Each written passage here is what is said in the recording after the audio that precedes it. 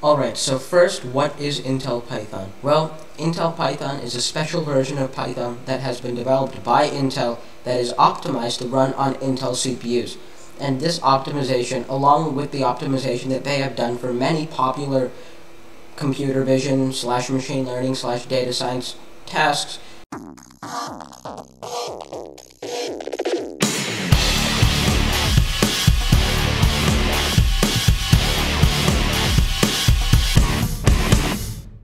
Alright, so first off, the installation on macOS. So, the first step you need to do is go to the text-based version of this tutorial, which will be linked in the description, and download the tarball. And there will be a link to take you there. And once you get to that website, you can just click choose and download. And then you can click on macOS here.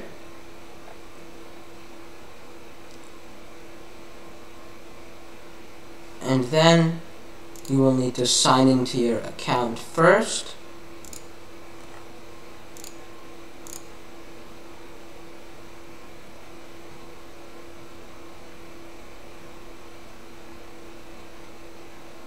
And once you have signed into your account, you can click on register and download.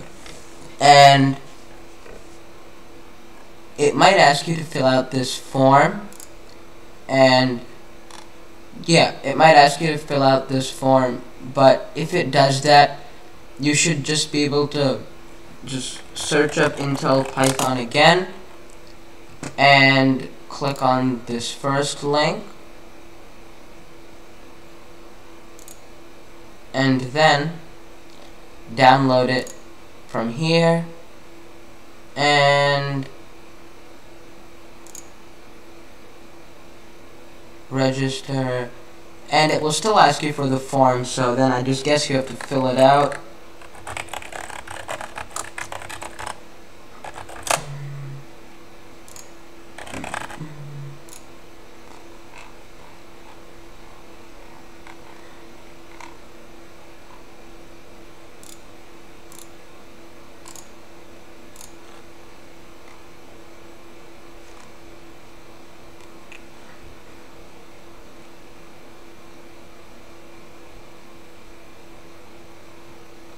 And when you are done filling out the form, it will redirect you to this site where you can select what we have to download. So we need Intel Python distribution for macOS.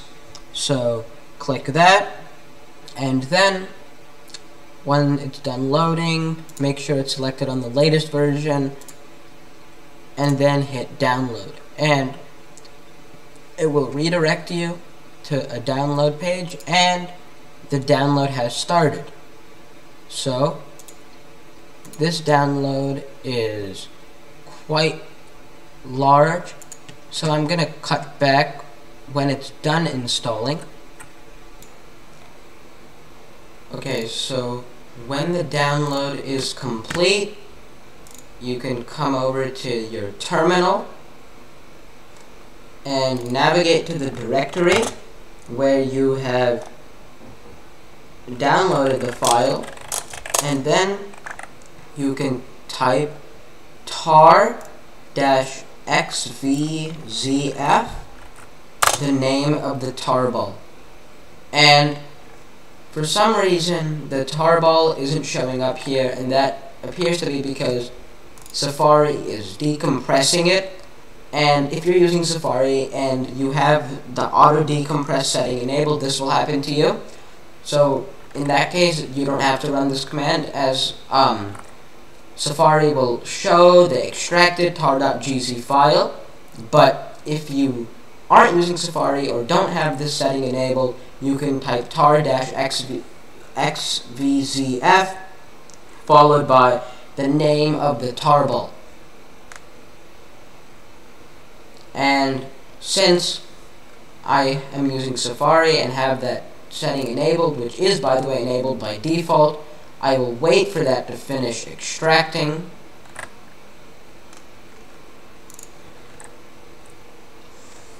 Alright, so when the file is done decompressing, you can cd into that folder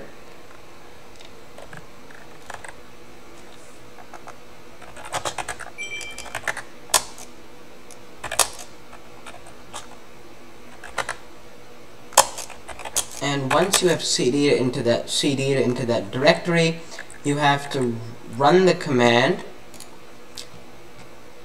bash setup intel python.sh, and this is the shell script that will set up Intel Python on your machine. So you can run that or paste that into your terminal and hit enter, and this will execute that shell script, which will in turn install Intel Python on your machine.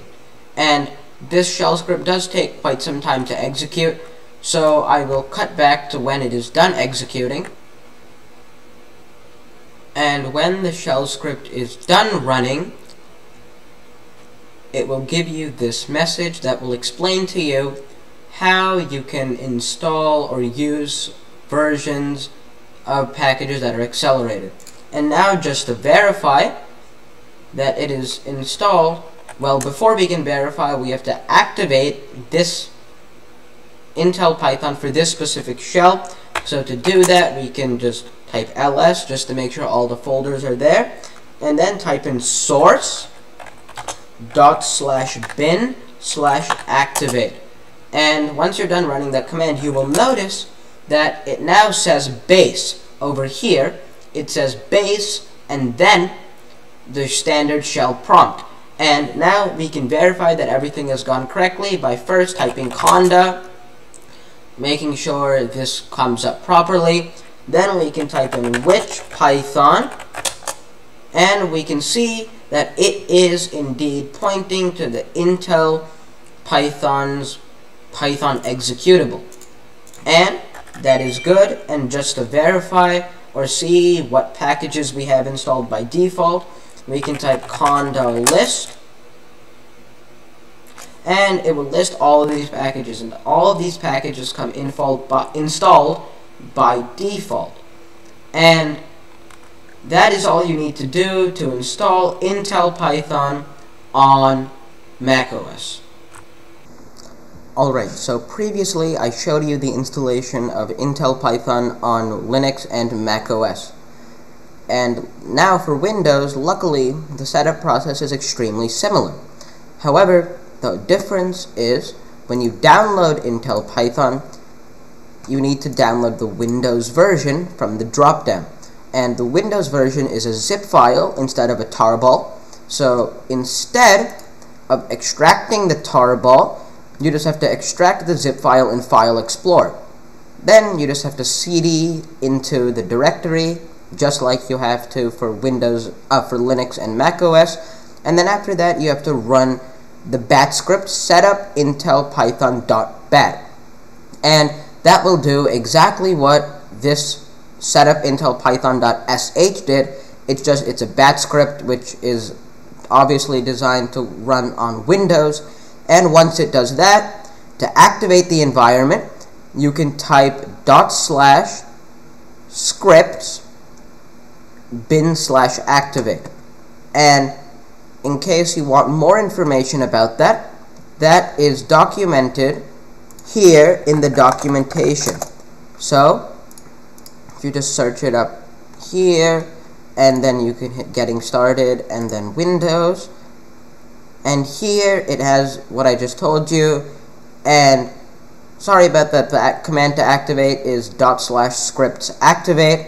But once you do that, you will get that base prefix in your command prompt, and then your Intel Python will be set up on Windows. Alright, so now that we have Intel Python installed, we need to add the Intel channel to the sources of Anaconda. So to do that, first we have to update conda, which can be done with conda update conda. So I'm going to type conda update conda and hit enter, and this will update conda, and it will ask you yes or no, hit Y, and it is installing, and it rolled back the transaction because it's saying there was a problem installing, which this could happen to you. So in this case, I would say that you should create a new environment. So conda create --name. I'm going to call this tutorial. You can call it whatever you want. And then --python equal 3.7. And this --python determines what version of Python to use. I would recommend 3.7 unless you have any special use case. And then hit enter. And you don't need -- before Python. So that's why it gave an error. And now it'll ask you, would you like to install these packages in the new environment? Hit yes. And it will do what it has to do to get those packages installed. And then now we can activate that environment. So conda activate tutorial. And now if you do conda update conda, or it says packages not installed, I can do conda install conda, and it will say this, and this will take a second or two to install over here.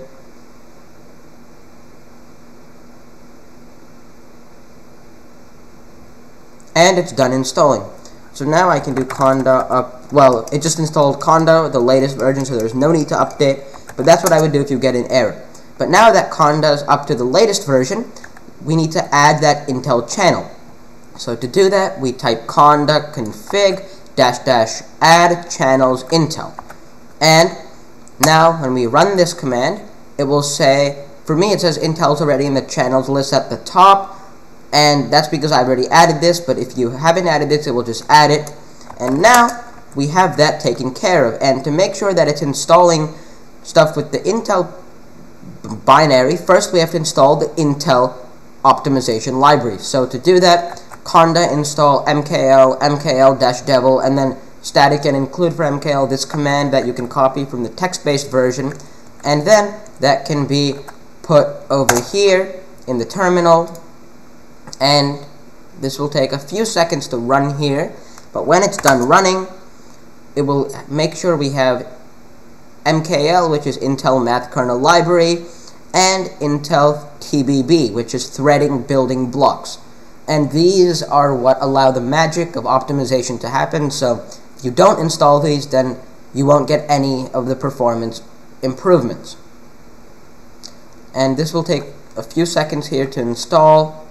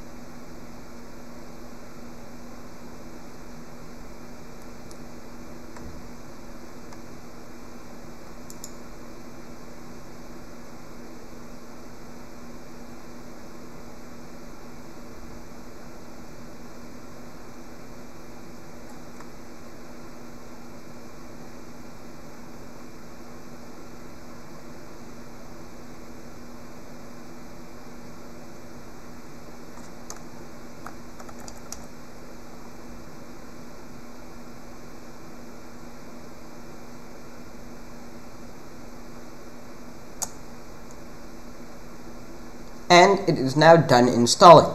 And now that we have those optimization libraries installed, we can try to install an Intel optimized version of a package. Now, in this case, I'm going to install Scikit-learn. So now that we've added that Intel channel to the top, we can just type a normal install command. So conda install Scikit-learn, and it will do what it needs to do it. And Scikit-learn, it looks like you have to type Scikit-learn. So I'm just going to come to the Intel Anaconda channel. So channel, and over here, if I control F it for Scikit-learn, or learn, just because it's Scikit-learn, it should come up, but again, as I said before, if it doesn't, you can make a Google search, Anaconda Intel Scikit-learn. It will be here, Anaconda Intel Scikit-learn, and here is the command to install that. And you can just copy this from here. It should work without the -c Intel, but I'm just going to leave it there just to be safe. And now, when I type enter, it will tell us to install all these packages. And you'll see it's installing the Intel version of all these packages. DAL, DAL4Pi, which are the backends that this Scikit-learn uses to optimize MKL, these MKL libraries, NumPy, TBB4Pi, SciPy. It's installing all these from the Intel channel, which is good. So we can hit Y and enter, and it will do what it has to do to get those packages installed. And they're done installing. And now you'll see this message here. Installed package Scikit-learn can be accelerated using DAL4Pi. Please set use DAL4Pi Scikit-learn environment variable to yes to enable the acceleration. And they give an example. So I'm going to do this, and on Mac and Linux to do this, you just type export, use DAL4Pi Scikit-learn equals yes, enter. Now just to verify that that worked, echo $sign to get the value, and then the name of this variable without the space, and equal sign at the end, and it says yes, which means that Scikit-learn will be accelerated. And if you're on Windows, you can just use the set command to do the same thing. But now that we have that set, we can test that Scikit-learn was installed successfully. So if I just open up a Python shell here, and then I type in import Scikit-learn, it will import without any error, which is good. And that's all you have to do to set up any pre-built package that's available for Intel Python from the Intel Anaconda channel. Now, what about packages that don't have pre-built versions in that Anaconda channel? And one very common example of this is OpenCV. And unfortunately, since there is no pre-built version, in order to get these optimizations, you'll have to build OpenCV from source. And when you're building from source, you'll have to set these following flags. In the case of OpenCV, it's with MKL, MKL use multi-thread, MKL with TBB, and then with TBB. And this is for OpenCV. For any other package, this information will most likely be in the documentation, and you can find which flags you got to set to build that with the Intel Python MKL support. Now it's time for some performance comparisons with Intel Python versus normal Python. And these performance comparisons were conducted on a late 2011 13-inch MacBook Pro with an Intel Core i7-2640M processor, which is a 2.8 GHz dual-core processor, 16 GB of RAM, Samsung 860 EVO SSD, and macOS Mojave version 10.14.6. And during the tests, nothing else was running in the background, and I ran the test from the terminal to ensure that there was no IDE overhead. And the scripts that I use for benchmarking can be found here, which is github.com/geekjunior/Intel Python benchmarks. The link will also be in the description down below. But for the actual tests themselves, with Scikit-learn, we see approximately a 43% improvement to performance when using Intel Python versus normal Python. And again, the scripts that I use for benchmarking will be in the description, but in this case, I used a sample k-means classifier from the official Scikit-learn website, and I calculated the time from Python run command to when the window showed up with the visualization. And 43% is quite a substantial amount. It might look like very little here, 7 seconds to 4 seconds, but that is really a lot in percentage gain, especially when you'll be working with bigger data sets and larger applications. Now, if we look at PyTorch, PyTorch saw a less gain, but still a respectable 17%, which was on the sample CIFAR image classification from their website. Again, all in the repository that's linked in the description. And 17%, again, that's still not as much as Scikit-learn, but quite a substantial amount. And the package that saw the best improvement is TensorFlow, with a whopping 75% decrease in training times when using Intel Python. This is something that I didn't expect at all. I was blown away when I saw this. When this first happened, I thought it was a mistake, so I ran the test multiple times, and these are the results that I still got. So if you're using TensorFlow, Intel Python can really save you some time. And this was on the sample image classification IPython notebook that I converted to a Python file from the TensorFlow website. Alright, now for the Pandas benchmark. And Pandas sees a staggering 66% reduction in speeds when using Intel Python versus normal Python. And this was for a script that I wrote that would load a 3.2 gigabyte CSV file that I downloaded from Kaggle using the read CSV function, and it was completed substantially faster on Intel Python. And this is a huge difference, and if you are working with big data, 3 gigabytes is very small. Big data is often way larger than that. And these were the benchmarks, and as you can see, there are huge performance improvements by using Intel Python compared to normal Python. But that's going to be it for this video. If you enjoyed this video, please subscribe and enable notifications so you don't miss any future programming content, and I'll see you in the next video.